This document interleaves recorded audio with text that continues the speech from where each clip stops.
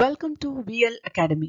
இந்த வீடியோல depreciation other exercise problem number 41 நம்ம பார்க்க போறோம், which is in page number 11.53. So இந்த problemல பாத்தீங்கன்னா 35,000 rupees கொடுத்த ஒரு asset, அதாவது ஒரு மெஷினை வந்து லீஸ்க்கு எடுத்திருக்காங்க. அண்ட் அந்த மெஷினை வந்து ஒரு பிளேஸ்ல லான்ச் பண்றதுக்கு it took 5,000 rupees expenses. So altogether cost of the asset வந்து 40,000. Okay. So இந்த மெஷினை வந்து 4 years கழிச்சு ரீப்ளேஸ் பண்ண போறாங்க. ஸோ அந்த 4 years வரையும் அந்த அசெட்டுக்கு அகேன்ஸ்டா இன்சூரன்ஸ் பாலிசி அவங்க அப்ளை பண்ணியிருக்காங்க. ஒரு வருஷமும் they'll pay the premium of rupees 9,200 rupees. So இப்போ 4 வருஷம் கழிச்சு நமக்கு எவ்வளோ அமௌண்ட் கையில் கிடைக்கும். அண்ட் அந்த 4 வருஷம் கழிச்சு அவங்க புது மெஷின் வந்து 45,000 rupees பர்த்துக்கு வாங்குறாங்க. ஓகே. ஸோ இதுக்கு தான் வந்து நம்ம required ledger accounts ஓப்பன் பண்ணோம். They didn't ask us to make journal entries, but நான் உங்களுக்கு previous problemல வந்து ஒரு better understandingகாக அவங்க கேட்டிருந்த அந்த இன்சூரன்ஸ் பாலிசி அக்கௌண்ட்டுக்கான journal entries மட்டும் போட்டு காமிச்சிருந்தேன். பிகாஸ் இங்கே நான் journal entry போட்டேன்னா it will go like a railway track. இப்போ உங்களுக்கு அது ஈஸியாக புரியாது. அதனால நீங்கள் வந்து இதை எப்படி ஈஸியாக அண்டர்ஸ்டாண்ட் பண்ணிக்க முடியுமோ அப்படி நீங்கள் லெஜரை போடுறதுக்கு பார்த்துக்கோங்க. ஓகே. இதில் ஃபர்ஸ்ட் வந்து டெப்ரிசியேஷன் இன்சூரன்ஸ் பாலிசி அக்கௌண்ட் நான் கிரியேட் பண்ணியிருக்கேன். அதில் ஃபர்ஸ்ட் இயர் பார்த்தீங்கன்னா நம்ம மெஷின் பர்ச்சேஸ் பண்ணியிருக்கோம் அண்ட் அதுக்கான இன்சூரன்ஸ் ப்ரீமியம் வந்து நம்ம பே பண்ணியிருக்கோம். ஸோ இந்த ஃபர்ஸ்ட் இயர் பே பண்ணுறப்போ என்ன ஆகும்னா first year premium is to bank account. Depreciation insurance policy account data to bank account Journal entry வரும். ஸோ அதனால இங்கே இயர் 1 போட்டு நான் டு பேங்க் அக்கௌண்ட் போட்டு 9,200. ஸோ அதை வந்து on credit side we are balancing it out. So by balance carry down 9,200. திரும்ப அதை நெக்ஸ்ட் இயர்க்கு கொண்டு வரோம்.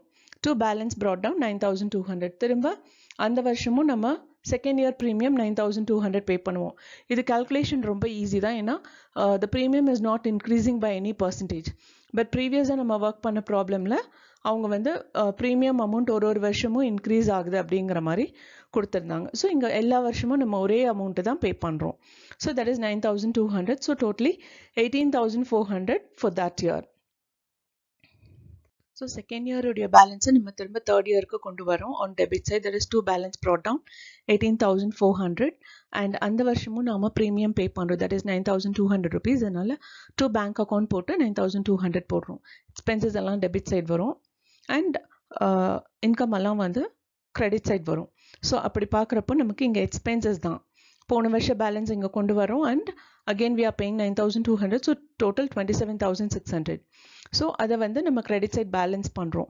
Again for the next year we are bringing down to the debit side. To balance brought down 27,600. திரும்ப fourth year ஸ்டார்டிங்லேயும் நம்ம 9,200 rupees பே பண்ணுறோம். Okay. And இப்போது நமக்கு வந்து அந்த இன்சூரன்ஸ் பாலிசி மெச்சூர்ட் ஆயிடுச்சு. ஸோ இயர் 4 எண்டில் வந்து we are getting 40,000 rupees. But நம்ம டோட்டலாக ஸ்பெண்ட் பண்ணது எவ்வளோ அப்படின்னு பார்த்தோம்னா ரெண்டு சைடும் 40,000 வரப்போ we are getting a balancing figure as depreciation reserve that is 3,200 rupees. So நம்ம 3,200 rupees சேவ் பண்ணியிருக்கோம். ஏன்னா என்டையர் 40,000 நம்ம ப்ரீமியமாக பே பண்ணலை.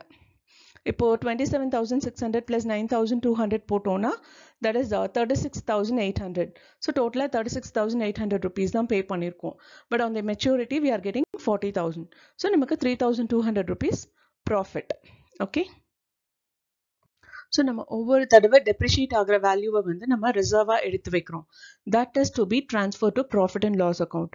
ஸோ இங்கே டெப்ரிஷியேஷன் ரிசர்வ் அக்கௌண்ட்டை பொறுத்த வரையும் ஆன் கிரெடிட் சைட் நமக்கு ப்ராஃபிட் அண்ட் லாஸ் அக்கௌண்ட்டில் அந்த அமௌண்ட்டை ரிசர்வாக எடுத்து வைக்கிற மாதிரி தான். அதனால which is already inside the business.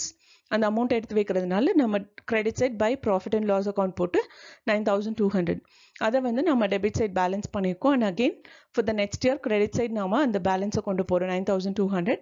And அந்த வருஷத்துக்கு நாம பே பண்ணுற அமௌண்ட்டையும் நம்ம ப்ராஃபிட் அண்ட் லாஸ் அக்கௌண்ட்டில் ரிசர்வாக வைக்கிறோம். That is 9,200. So totally 18,400.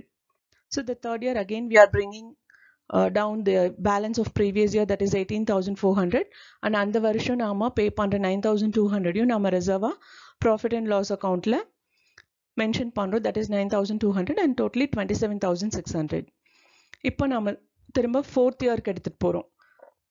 so 27,600 நாம credit side கொண்டு வரோம். we are bringing down, and அந்த வருஷத்துக்கான premium 9200 நம்ம profit and loss account mention பண்றோம். And again here on the fourth year to lease account 40,000. So depreciation reserve பொறுத்தவரையும் that 40,000 has to be received. அது வந்து நம்ம debit side காமிக்கிறோம். So இப்போ balancing figure is 3,200. அதை credit side depreciation insurance policy account mention பண்ணுறோம்.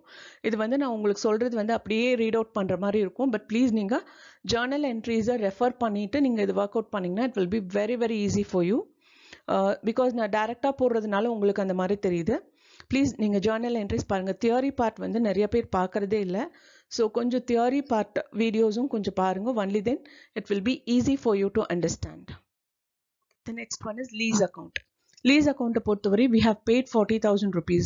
So 40,000 rupees has been gone out. So அதனால to bank account 40,000 போட்டிருக்கோம். And அதையே வந்து பேலன்ஸ் பண்ணிட்டு திரும்ப நெக்ஸ்ட் இயர் கொண்டு போயிருக்கோம். அண்ட் அகெயின் அதை பேலன்ஸ் பண்ணி நெக்ஸ்ட் இயர் அந்த மாதிரி 4 இயர்ஸ்க்கும் நாம இதையே தான் போடுவோம். This one is for third year and fourth year. And fourth year ஓட 40,000 முடிஞ்சிது. fifth year பார்த்தீங்கன்னா again to bank account 45,000. திரும்ப இதுக்கு நம்ம எவ்வளோ ப்ரீமியம்னு பார்த்து will be paying. ஸோ அதை பேலன்ஸ் பண்ணி அதை எத்தனை வருஷத்துக்கு நம்ம கான்ட்ராக்ட் போட்டிருக்கோமோ அதுக்கேற்ற மாதிரி again it will go. Okay, but ஆனால் நமக்கு இதோட ஸ்டாப் பண்ணிட்டாங்க. Just another machine has been purchased or it has been renewed அப்படிங்கிற மாதிரி போட்டு முடிச்சதுனால நம்ம இயர் 5ஓட முடிச்சுக்கிட்டோம். ஓகே, இந்த வீடியோவை வாட்ச் பண்ணதுக்கு ரொம்ப ரொம்ப தேங்க்ஸ். இந்த வீடியோ நிஜமாவே உங்களுக்கு பிடிச்சிருந்ததுன்னா லைக் பண்ணுங்க, சப்ஸ்கிரைப் பண்ணுங்க அண்ட் ஷேர் பண்ணுங்க. Thank you once again.